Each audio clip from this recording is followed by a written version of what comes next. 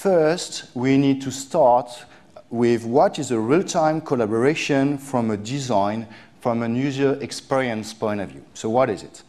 So we've seen this a bit earlier, but this is this idea of we have like multiple users working on the same document at the same time.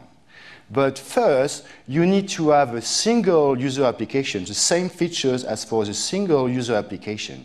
And then only you will add additional features for real-time communication. Okay? So how are we going to do that? So here, from a technical point of view, we are going to see the problem modelization. So how does it look like? It's one model, and it's actually quite good.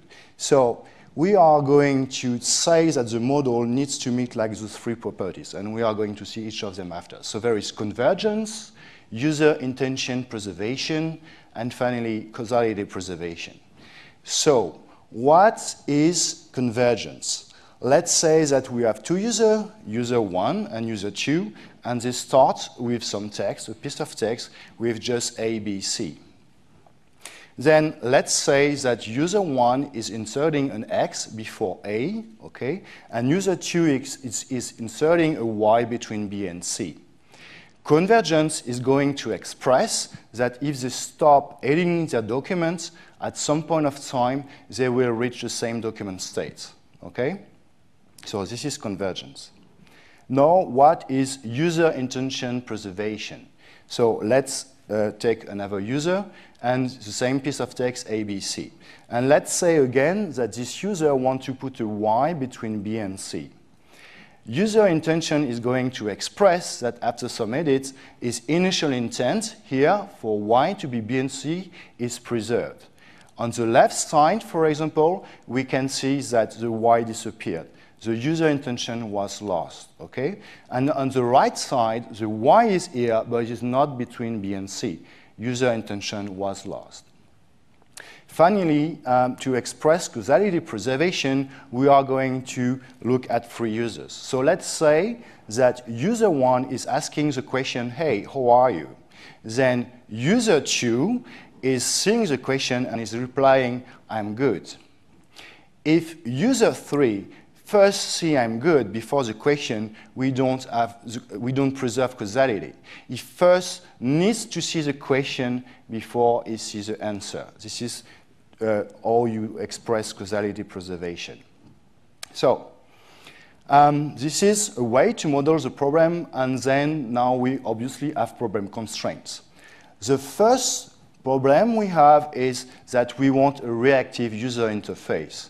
Okay, so what does it mean? It means that if I edit the documents, I probably don't want to wait for 1 second before seeing actually the result of my edits. I want it to be reactive. And typically, we want this to happen around or less than 100 milliseconds.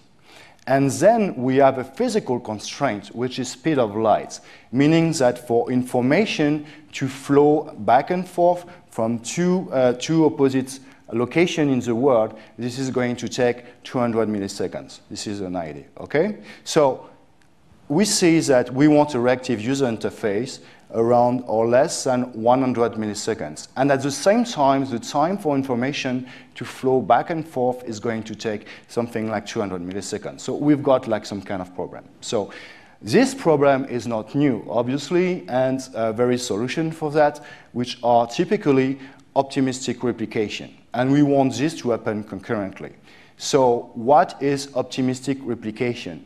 This is the idea of having a local replica, a local copy of your documents. In this case, this means that when you are going to make an edit, you are going to apply it directly onto your local version of the document, okay? So that the edit can be almost instantaneous.